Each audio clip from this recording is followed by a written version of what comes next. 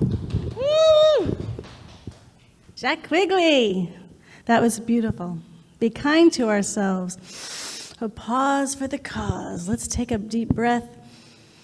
Be fully present in this moment now. Thank you, Jack, for that beautiful song.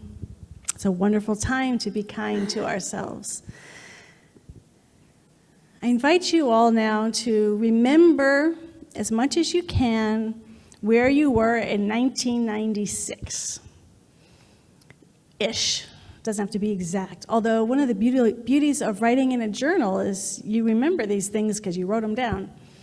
But generally, where were you in 1996? What was your relationships like, your family life like, your daily life like? What did it feel like, sound like, taste like, smell like? What was your work life like? If we just take that in, 1996. That's 25 years ago. I didn't randomly pick up that now. I was thinking 25 years ago. So that's not that long ago, 25 years, right?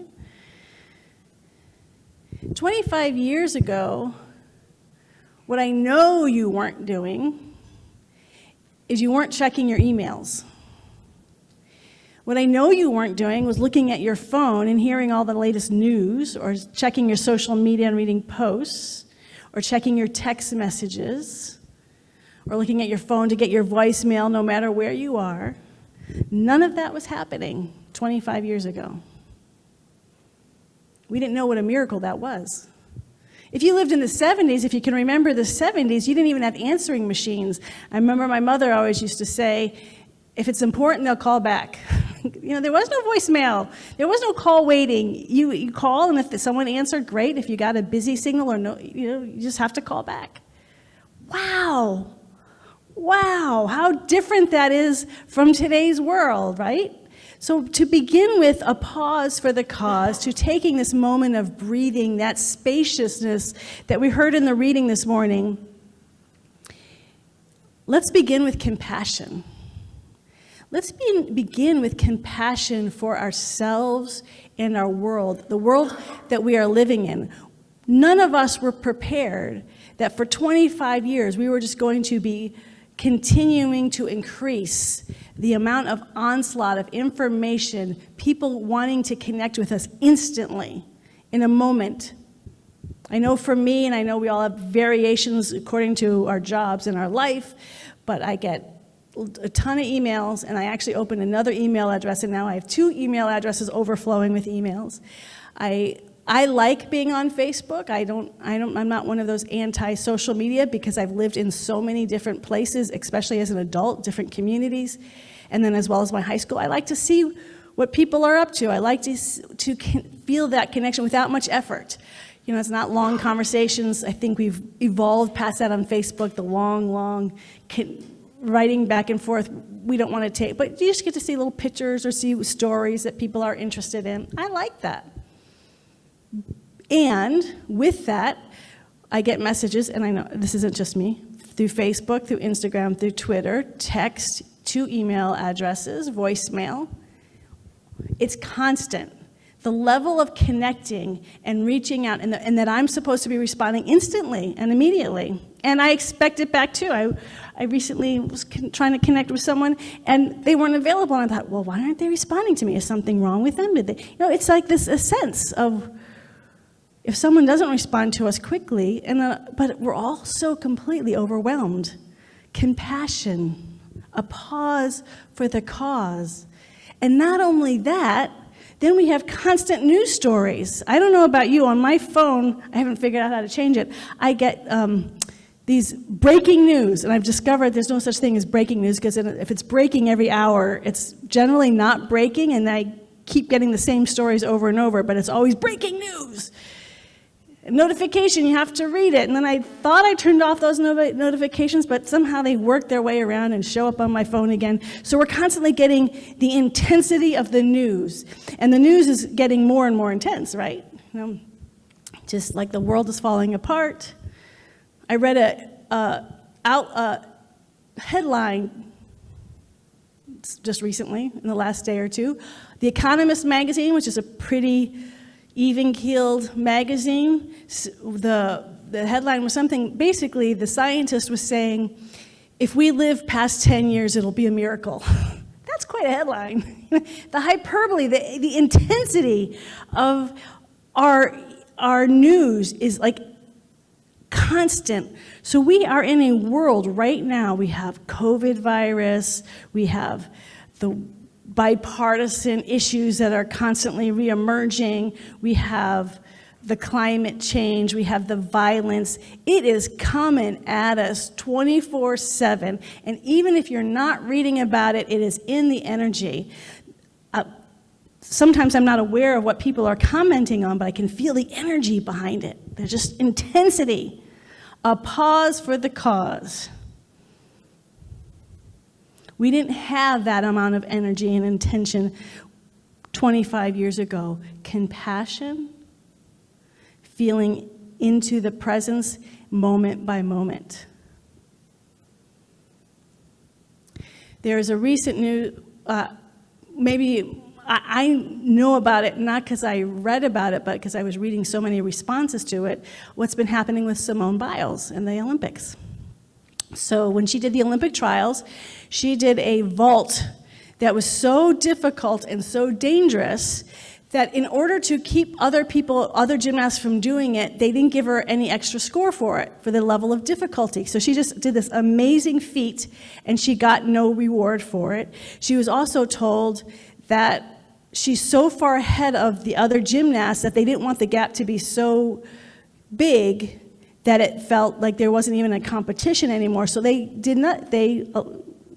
gave her no extra points for this extraordinarily dangerous, difficult vault that she did incredibly well. I was only mildly aware of that, but then on my Facebook, Instagram, and Twitter page, just deluged probably the people that I follow in support of Simone Biles. She's an amazing athlete. They would never ask Michael Jordan to stop shooting baskets because he's too good. They would never ask Tom Brady to stop winning Super Bowls because he's so much ahead of everyone. That this is unfair, and just the anger and the frustration at this result. My feeling was, as I totally agreed with them. I thought it was unfair, but I was so overwhelmed by now Simone Biles is the greatest athlete of all time. She's perfect, and I saw so many stories about how perfect she was an athlete, and it stuck with me because I once did gymnastics, and I thought, wow, this would be horrible if I were her. She must have a mind like a steel trap, because if I was her, I would collapse. The amount of titles, headlines that were saying that she was perfect, and I'm like, going into the Olympics, everyone's saying how perfect you are. There's no room for failure there. There's no room even to bobble, because then you've fallen off this huge pedestal she's put on. So she's getting, on one hand, not rewarded. The other extreme is she's the most brilliant athlete that's ever lived, total perfection, she can do no wrong. It just seemed like a setup, but although I just thought she just had this mind of steel to be able to withstand that level of being on a pedestal. So when she pulled out, so for those of you who don't know, she pulled out for mental health reasons. And clearly this was all getting to her, this level of perfectionism that was expected of her. I didn't know much about the pulling out, but again, Instagram, Facebook, Twitter, just deluged with, she's a beacon she's wonderful, we support her, she's standing for mental health for all athletes, what a great example she is. And I totally thought what she did was great. But the level of the intensity of she's the most amazing, wonderful thing to be taking this mental health, it's to support her, because I then found out there were some athletes who were saying she should have competed anyways, that she should push through it. And there is that mentality in a lot of athletics. So I don't think the one report that I saw, it wasn't this passionate attack. It was, they believed that she should go through it. You can disagree with that, but it was just this level, the intensity, and I think it was, what was impacting me was just the intensity of, yes, we support her, but to continually put somebody on that high a pedestal to everything, every move that she makes, we all love you, we're for you, that's hard. You know, and I was thinking about Gwyneth Paltrow, who's not someone I know greatly or at all, other than I read an interview that intrigued me. So Simone Biles is 24 years old. When Gwyneth Paltrow in 1999 won an Oscar, she was 26. And she was crying a lot in her acceptance speech. And what I read, this quote from her was, "Nobody should get that much attention at such a young age. It was too much. I couldn't take it all in. I was so completely overwhelmed." That's someone in 1999, before social media kicked in. And she was someone who grew up in the Hollywood system, so she was already aware of it, and yet at the same time, totally overwhelmed her. And it was not something that she thought was a great thing to be 26 and to be winning such a high esteem award. Imagine what Simone Biles is feeling when it's not just 1999 normal media, but everywhere. Everywhere. She was everywhere. I wasn't even looking for it. Everywhere I turned, it was about and she's the center of all that. This is the world we're living in, where this emotional intensity about everything is overwhelming. And I think about of all of our spiritual teachers who talk a lot about pulling back. That's the pause for the cause. Pull back. Now, I will say that this is an area of growth for me, because I grew up in a family that was very even-keeled. My family didn't get really emotionally intense. It's not that they didn't have emotions and got upset or had lots of joy, but in general, they were principled, so they responded to everything with principled. And so I was the emotional one in the family, and I always thought, no, you should have more emotion and feel into it and feel your feelings. But now I'm surrounded in a culture that's really getting into their emotions, and I'm thinking, oh yeah, no, this isn't good. I got to see my own individual way of being mirrored back, and I'm like, this is very unhealthy. I understand much more intimately why spiritual teachers have pushed detachment.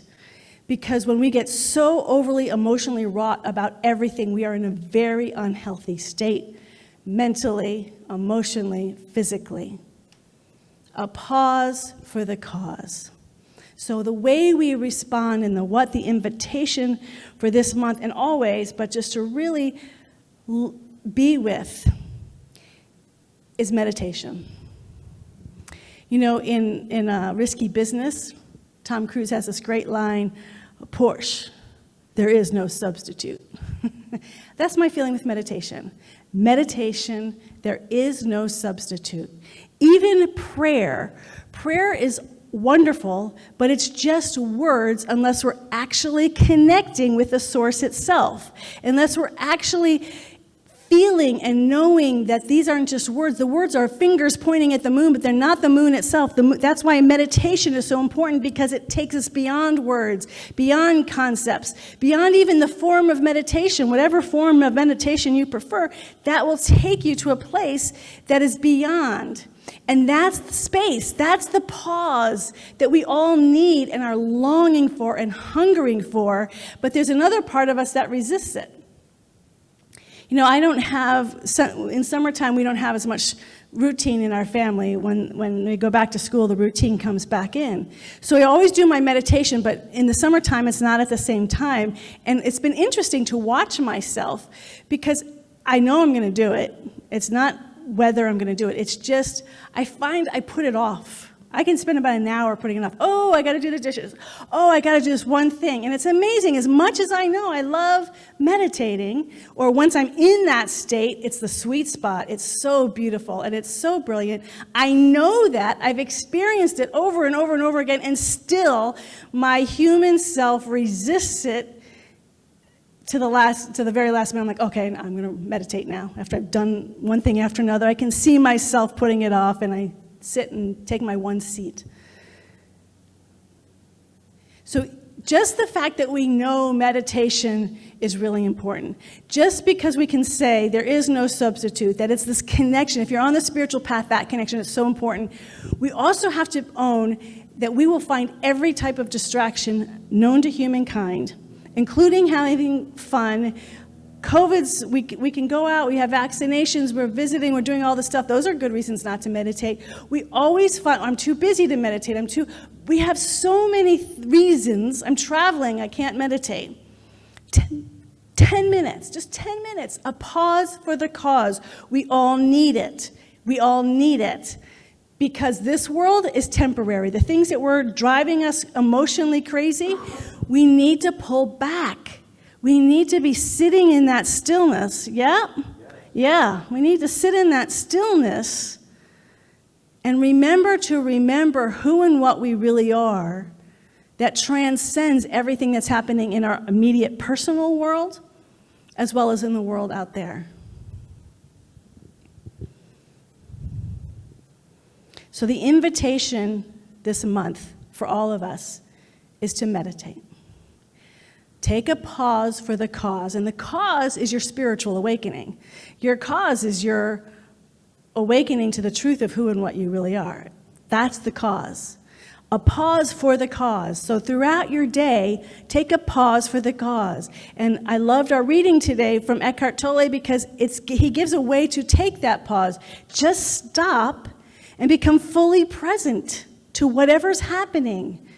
Feel it, feel the texture, notice the sounds, not with judgment. The moment we start getting into judgment, our minds are going. Neutralize, just be with whatever's arising. Try not to invest an emotional attachment. Just be present. Just for 10 minutes, if you can just be present. Life starts slowing down. Our breathing starts to slow down. That pause becomes a real pause. And the more we do it, the more we start to experience that wonderful spaciousness in life. So how do we respond? So we're meditating, we're connecting, and all this stuff that is happening. How do we respond with wisdom, with grace, with tenderness? I love the way I'm going to talk about the Delta variant right now because that's the immediate news story, at least for these next couple of weeks until another really important news story hits. Or in addition to, because they all seem to be hitting simultaneously sometimes. So the way I learned about how to deal with physical health, I'm talking about physical health now, is from my parents, because neither one of them ever got sick. Or no, I shouldn't say that. They rarely got sick. And the way they both, and I loved it because the way they both dealt with it is very similar to this woman. I don't know much about her. She's called the Mother. Sri Aurobindo, when he gave this running of his ashram, he gave it over to a woman they call the Mother. And I so resonate with her, but people were asking her about healing. And she actually, her answer was very similar to how my parents handle it. So I'm going to throw it out there, which is, don't get invested.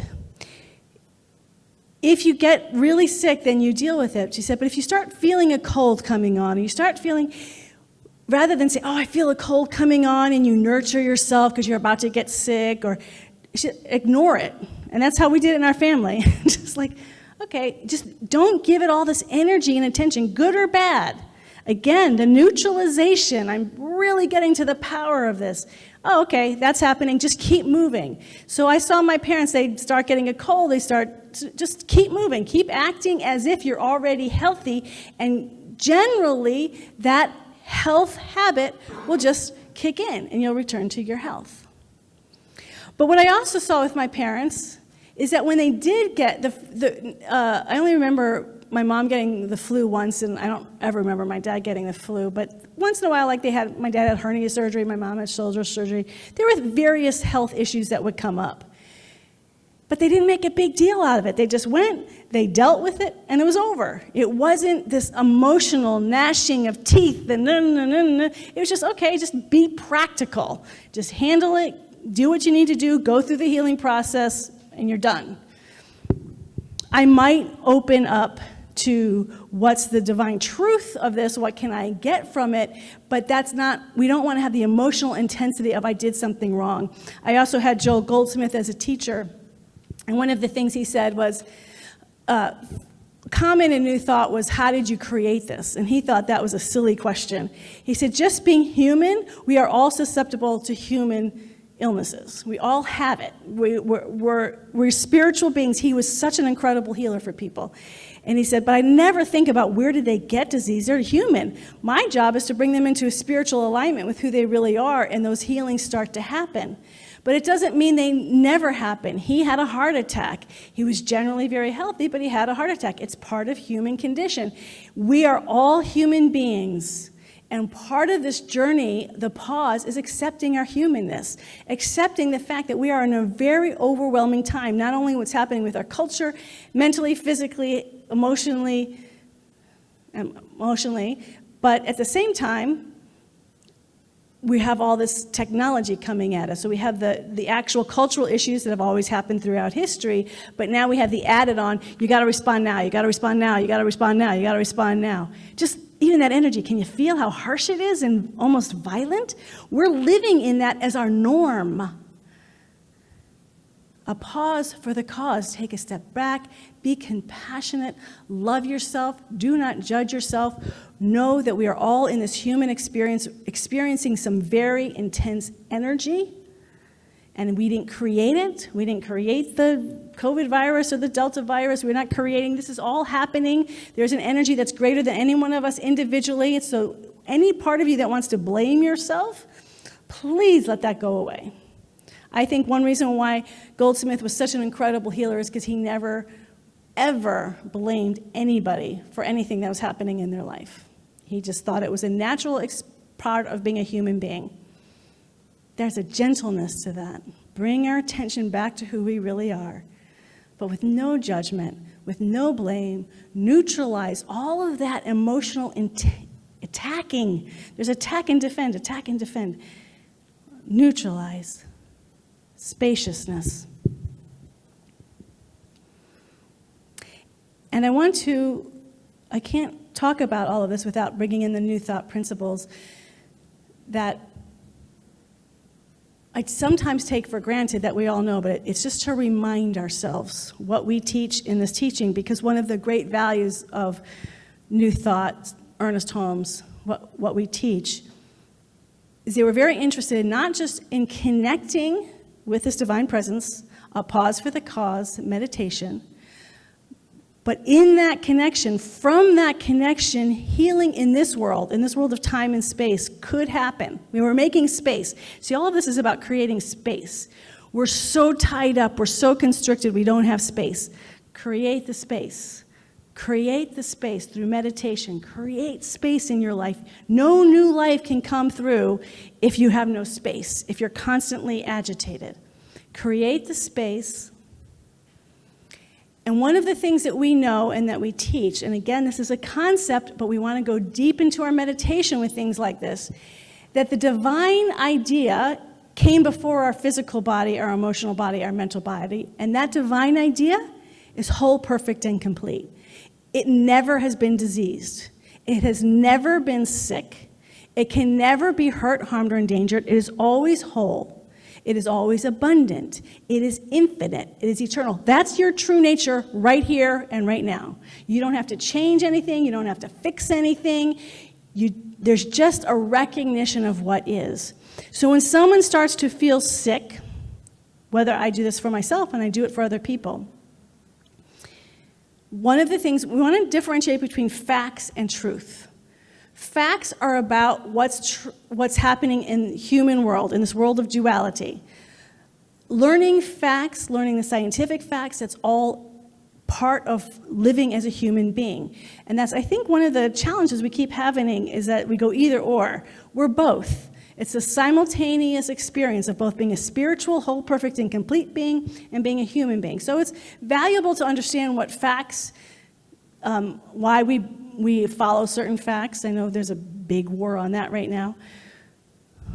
Not going to get involved in that. Just saying what the facts are for you and to really allow them to guide you in making healthy decisions. So for instance, we had a person who got COVID in our community. So we're taking a 2-week quarantine. It doesn't have to be a big deal. It doesn't have to be this emotional high, oh no, it's just So it happens. So we take a quarantine, we go online. It's great. It's fine. It just is. Those are the facts. And so we handle it just like if you have this splitting headache, you take a if you want, some people don't, a painkiller and it goes away and then it never comes back. Just take care of it. You don't have to make a big thing about everything. Not that you are, but we don't have to just take care of it. So that's what we're doing on the human level. That's the facts. But behind the facts is the spiritual truth of wholeness and perfection, where none of those facts is never limited by any facts ever. And that's why healings happen that were not expected. That's why things start opening up abundantly, financially, work life. Things start changing because we're not responding at the level of appearances. Every spiritual teaching, turn away from appearances, which also means turn away from the facts. Doesn't mean we don't include the facts, but for this time, we turn our attention away and we go back into our pause for the cause, into our meditation, and hold that absolute truth, because that's what's eternal. That's what's real. That's what's going to last forever. So it is such a gift for any person when they're going through something, for everyone to hold the eternal truth about them, to hold that truth for each other, to hold that truth for our community, to hold that truth for the world, to hold that truth for ourselves, that absolute truth, because that's what's creating space for those possibilities of healing to burst through into time and space, to burst through into our human experience. And that's what our whole teaching is about, is to hold that space of absolute wholeness and create the space for that so it can burst through into time and space and create a new way of being. A habit is broken and a new life is given. And that takes time to pause for the cause. Deep meditation. The people who created New Thought didn't just get there because they were just sitting around reading books and writing really cool ideas. Every teacher that I've read about in New Thought, everyone, bar none, spent hours upon hours upon hours in the pause, in the silence. They say, including Ernest Holmes, who loved, I just remember him saying, he spent all night contemplating oneness. Well, if you're just contemplating oneness, there's not a lot to say. What he means is he's taking this idea of oneness and just going deeper and deeper and deeper until you're beyond time and space, beyond just the energy body, into this incredible causal transcendent realm. A pause for the cause. Everything that we teach, the power of what we teach, it comes from the pause. Everything that we teach about spiritual living is about the pause, is about that meditation time that we take every single day. That's why there's no substitute for meditation. Being still and knowing that I am. From that place, then we can start speaking our word or our prayer, or we speak our prayer to get into that space. It's a both before and after type of thing. Our language and our words are incredibly important, but they're not more important than that which transcends the pause for the cause. And so we want to listen and to be still.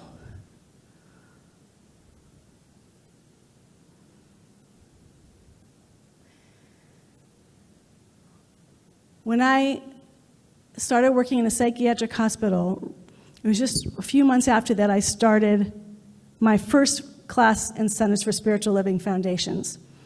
And basically I was working in a psychiatric hospital the entire time I went through all my pre-practitioner classes and when I was going through practitioner training. And that's really profound because so much of what we teach is about healing, and I was going to a hospital every day practicing all these principles. And there were some amazing miracles that happened that I can't explain because I was practicing it all the time. The wholeness, the perfection of the patients. And because people are in pain, I'm being asked all the time. It's my daily job to know the truth. And I'm not talking about it to people. I'm just doing the inner work constantly. And that was one of the greatest gifts that I had, is to be able to be studying these principles and working in a place where I got to apply them and be confused by them. Mental health is who's healthy and who's not, and why does it work sometimes, and why Why did some amazing miracles happen, but other times they didn't? I was constantly working on this and exploring. I share that because that's what I think this time is the gift for us. Everything. I don't know, that seemed like a very crazy headline to say it's that in 10 years, it might be very likely that we're not here anymore. That's a pretty intense headline, especially coming from The Economist magazine. But there's a gift in it. Climate change, health, COVID, violence, political, incredible intensity around the political field, all of it, financial. So we got everything, physically, emotionally, mentally, intense. It's like me going to the psychiatric hospital. It's like this incredible curriculum that we are being given as spiritual beings. We have more people on this earth who have been practicing spirituality, I think, than ever before, who have been connecting. The walls of divisions that once separated religions are dissolving. The spiritual, but not religious, or spiritual and religious, it can be both. That growth is happening so intensely. Those connections, people are meditating, doing their spiritual practices more than ever before, and we're knowing about other people on the other side of the world who are doing it. We are all doing it. To me, we are in this incredible curriculum right now. Where are we going to? Are we going to go with the world? Are we going to go with this world of duality and fall into it and get into emotional reaction over every little thing that's happening and get in the highs and the lows? Or are we going to stand in the midst of it, or in meditation parlance, take the one seat in the midst of all this emotional stuff and take that pause every single day to let go of the world? Jesus said, let go of everything and follow me.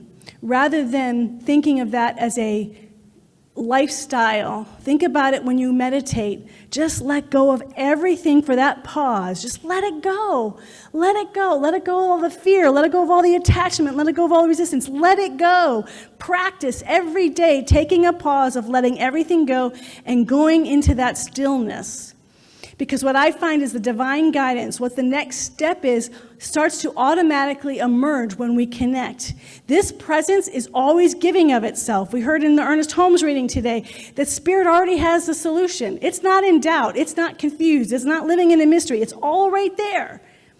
As I've been going deeper in my meditations, I'm getting guidance, and I recognize, wow, this guidance actually has been there all along.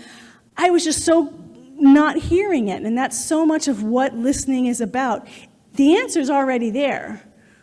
We have to make ourselves available to hear it, and the way we do that is to let everything go over and over and over again and go deeper and deeper into this presence. And the guidance will be there exactly as we need it in every now moment, not just in the future, not when I've just finished doing this or that, or taking this spiritual course, or now I can meditate for 2 hours, or not. None of that. Right now, all the answers exist right now, and Spirit is infinitely giving of itself in every moment. So not only are the answers available to us, it's being offered to us in love, in boldness, in power. We have to know and believe and accept that and just be still in that pause for the cause. Everything that's happening in our world right now can be a gift for all of us on the spiritual journey, because it demands, it has the emotion that we're feeling, that emotional demand is demanding that we go beyond our emotions. When I worked in the hospital, I remember I don't have a great voice, so many people would say, yeah, don't give up your day job, because I would sing in the hallways, and I didn't do it intentionally. I wasn't aware that I was doing it, except for people kept calling my attention to it. I was in so much joy in the midst of an environment where there was so much pain. But I wasn't in joy because they were in pain. I was in joy because I was so clear that I was there for one reason and one reason only, and that's the divine presence. And I was so intent on practicing it day in and day out. Every hour of the time that I was at the hospital, I knew that God was my employer. I didn't even pay attention to I don't even know how the hospital ran. I didn't even pay attention. God was my employer. I was there for God. Everything I did was for God. I was in that energy, and there's no way to be constantly bringing our attention, that pause for the cause, over and over again, and not be in a place of joy, regardless of what's happening in the world around you. And in fact, as you start moving into that joy, and as continue, because not that you're not already, but to continue to do that, and the communities start to do that, and we have the communities all over the planet are creating this sense of, regardless of all the things that are falling apart, the world is falling apart, but we're standing in the truth of who and what we are. There's a joy, there's a lightness of being that starts to radiate from all these communities, and that is how we get the healing that in the news and in the facts of the human world seem impossible. That right now in the human world, everything seems impossible. If you actually only believe the facts that you were reading, I can imagine being totally depressed and laid out. But those are the facts, they're not the truth. We're here about the truth. Take a pause for the cause. Take a pause for the cause today and every day. Meditate. Know the truth of who you are and set yourself free, and the people around you will be free as well. Right, Jack? You got it. It's so great he's doing his spiritual practices every day, to be able to bring that in our family life.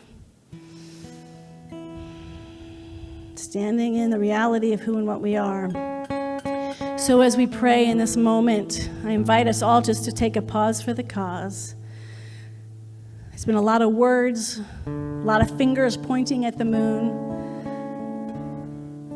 Let's just take a moment to breathe, let go, and be fully present in this now moment.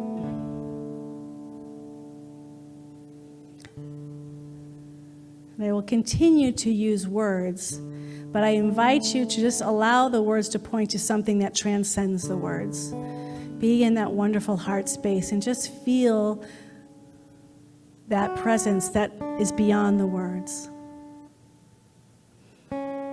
This presence that is in, through, and as every atom, every cell of all creation,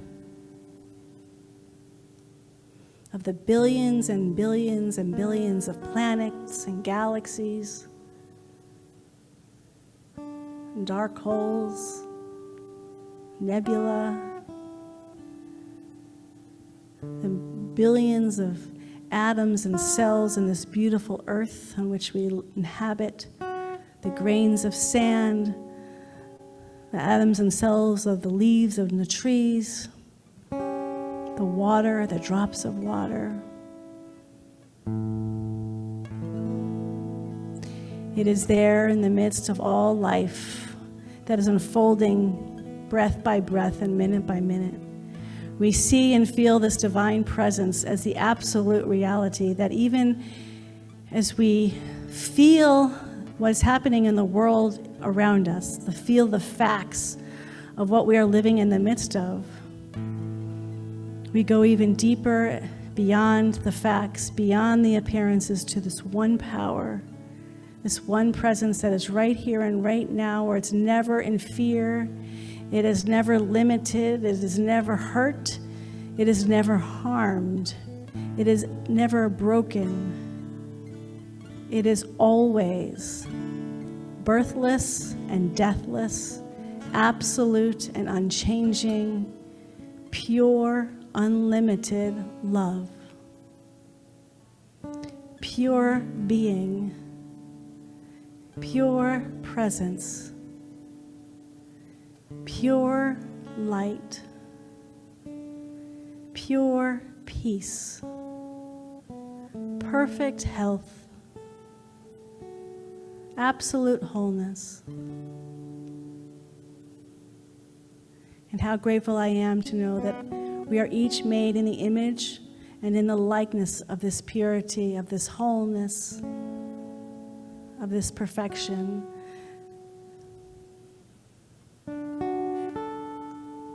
That is transcendent of all human existence. We are it now. We don't have to make this happen. We are not creating this truth. This truth already exists in all of its fullness right in this moment. We breathe that in. And as we breathe and feel into the space of the eternal now, we call forth with our attentive awareness this wholeness and this perfection in all of our humanity, with an incredible, infinite, oceanic tenderness and softness. For this human experience is one of great triumph and great sadness. It contains all of it. This transcendent presence is big enough and greater than all that is happening in this world, so our hearts are big enough to hold the entire experience of being alive on this planet. All the energy that's swirling around, this transcendence is in the midst of it and transcends it. That means our true self is in the midst of it and transcends it. We just hold our attention to that transcendence to allow it to come gently, softly, tenderly, compassionately into form. We hold any members of our community who are experiencing physical health challenges. We love and support each and every one of them.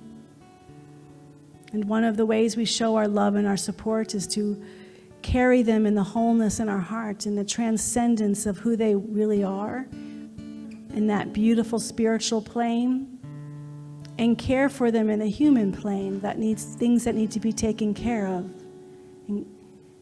and addressed. Our hearts, our transcendent spiritual self is big enough and powerful enough to deal with every human experience that we are having in this moment. For ourselves, for the members of our families, for the members of our community, for the members of our nation, for the members of our earth, human members, animal, plant, mineral. Everything is included. We feel all of that, the infinite cosmos in our being. They are safe. The cosmos are safe in our heart because we are pure love. How grateful I am for this time of the pause. How grateful I am to join the Lighthouse community in this pause, as well as communities, spiritual communities, and individuals all over this planet who are pausing for this beautiful, all-encompassing cause. And deep and abiding gratitude, we give thanks, we give thanks, we give thanks. And we gently, and with a smile on our face, I invite us to say, and so it is. Amen and amen.